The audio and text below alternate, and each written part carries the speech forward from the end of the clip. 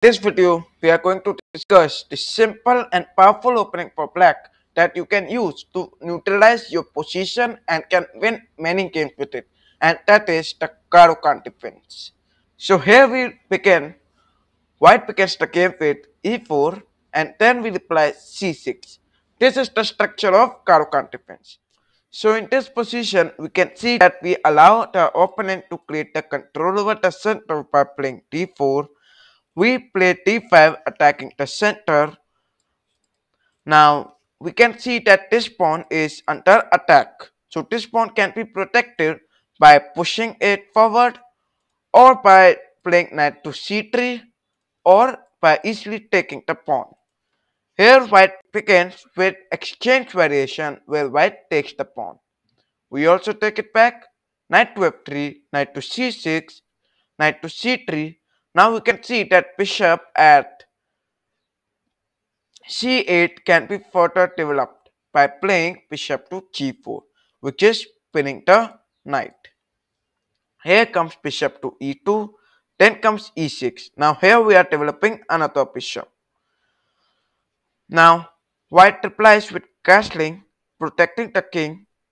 We begin with knight to f6, then comes x3. Now in this phase, first of all we can make sure that it is attacking the bishop. Now we can look on this pawn. This pawn is currently under attack by the knight, and if we play queen to b6 then also it will be in under attack.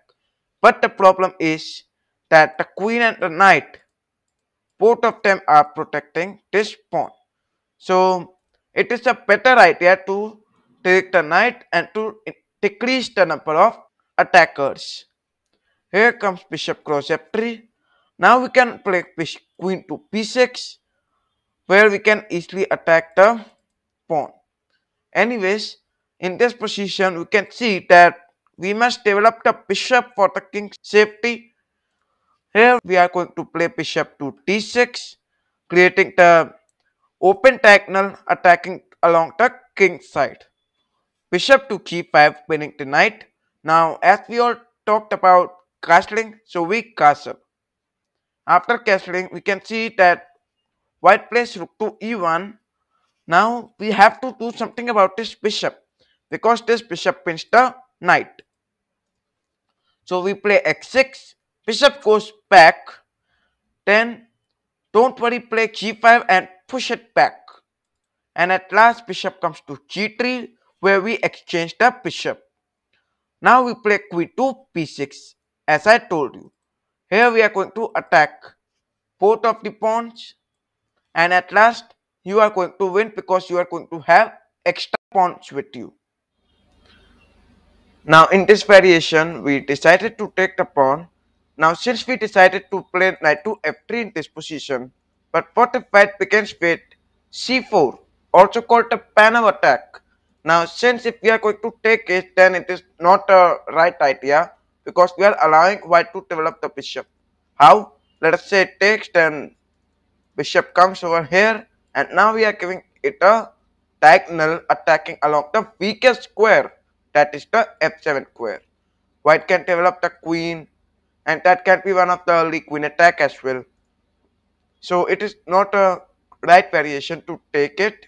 Instead we can develop the knight by playing knight to f6, that is protecting the pawn. White decides to play knight to c3. We develop another knight. Now if white decides to take it, then we have the knight to take this pawn, so simply we can take it. Now if white decides to take, then we can take it from the queen. That is the basic rule. Anyways, white develops the knight, knight to f3, then comes bishop to g4, winning the knight.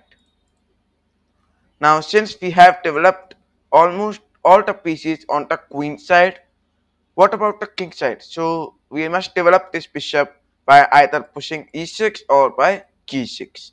Anyways, white decides to play bishop to e2, then we decide to play e6.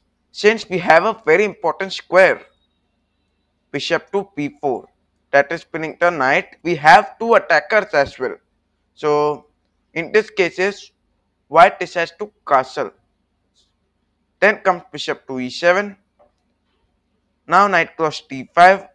Now since if we take from the pawn, then our position gets isolated, so it is not a right idea to take it from the pawn. Instead take it from the queen. Then comes bishop to e3, protecting the pawn. Now here we begin with castling. Now simply you can play the rook to c8 or rook to d8, attacking along the queen side, and you can easily win the game if you follow the basic principles of chess. We all discussed about exchange variation, but what if white decides to push the pawn? Here we enter into advanced variation. Now many of the players are going to think that we are not going to develop this knight, because if we are going to play knight to f6, then white can easily take that knight. So in such cases, don't worry, you can play c5 attacking the center. Now if white decides to take the pawn, then it is a very easy position since we have two weak pawns on either side. Anyways, now if you are going to play e6 for attacking this, then don't be in a hurry to play this. Since we have this bishop, we can easily develop the bishop first, then we can play and attack the c5 pawn. Anyways, knight to c6 attacking the pawn at e5. Knight to f3 protecting the pawn. Now comes bishop to g4 pinning the knight. We can also take the pawn at e5 and attack along the knight. Bishop comes to e2. Then we are going to play e6 since we have already developed this bishop. Now we are attacking the pawn at c5, which is a better idea. White decides to play bishop to e3, which is now protecting the pawn. Anyways, in this position, what about this knight? So we can play knight g to e7. No matter we are blocking this bishop, because we can play knight over f5 or g6. Here white decides to play x3 attacking the bishop. Black decides to take the knight. Now if white take it back, you are going to take the pawn at e5. Now since this is also a weak pawn, you can play knight to f5 in the next move and attack this bishop, and can create the attack over the c5 pawn. You can play rook to c8, castle, which is a very nice variation that you can play. Now here we are going to look for the second part in the advanced variation, where we decide to play c5 attacking the center. If white is going to take it, then you know what to do. So here white decides to play c3. Then we play knight to c6, developing another knight. Knight to f3. Then we are going to exchange our pawns. Bishop to g4, pinning the knight. Now if white decides to play x3, attacking the bishop, don't worry, take the knight. And if white takes it, then we win the pawn. So in such variation, you are going to look bishop to e2. Now what to do? Here we can play e6, developing another bishop. At b4, white decides to castle, then we develop another knight. Here knight comes to c3, now we play knight to f5. We have double attackers on the pawn. Since we have double attackers on the pawn, but white also have this knight and the queen to protect this pawn, so it is generally a good idea to take this knight in the next move and take that pawn. So in such variation, you are going to look for bishop to e3, protecting the pawn. Now don't be in a hurry to exchange this knight for the bishop, since it is not good to exchange your pieces for invalid reasons. Anyways, we play bishop to e7, developing another bishop. White decides to play rook to c1. Now we can easily castle on the king side. Here we can play queen to b6, and then we can also take the knight and can create the attack on the center. We can also play rook to c8, and if you are an aggressive player, then you can play f6. White decides to take, then we can take from the bishop and can create a triple attack towards the center.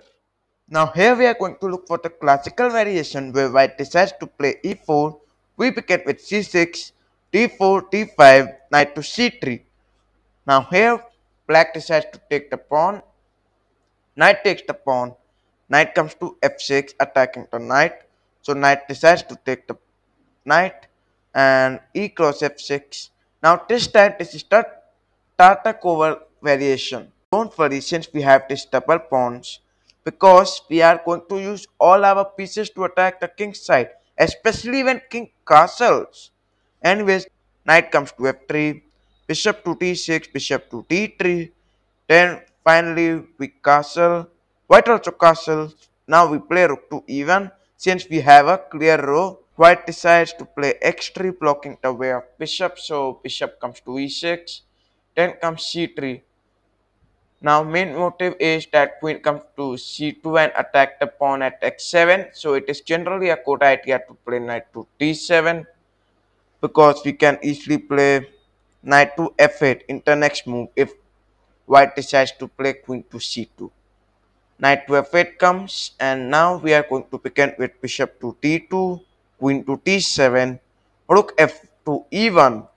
And now we are going to play brilliant bishop sacrifice where we are sacrificing the bishop. White takes the bishop, queen takes the pawn, attacking the knight. Bishop comes to e4, protecting the knight. Then comes f5. Knight comes to g5, attacking the queen. So it's generally a good idea to give a check by giving queen to x2, giving a check, king comes to f1, and white loses the bishop. The game is not over yet. Knight takes the pawn, queen comes to x1 giving the check, and at last white loses the knight as well. So in all these ways you can see that black is having a massive 4 points advantage as it has taken 2 minor pieces of white. So here we are going to look for the fantasy variation where white plays e4, we play c6, d4, d5 and this time f3. This is called the fantasy variation. Now it's generally not a good idea to take the pawn. If we are going to take it then white can take it back and can create a control over the center. It is also not a good idea to play knight to f6 because white can push the pawn and can attack the knight. So here we can play e5, creating the control over the center.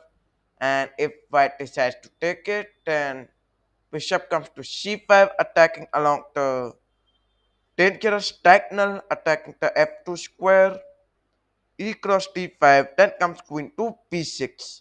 This time it is attacking the knight. So white decides to protect the knight, and this time white loses the game.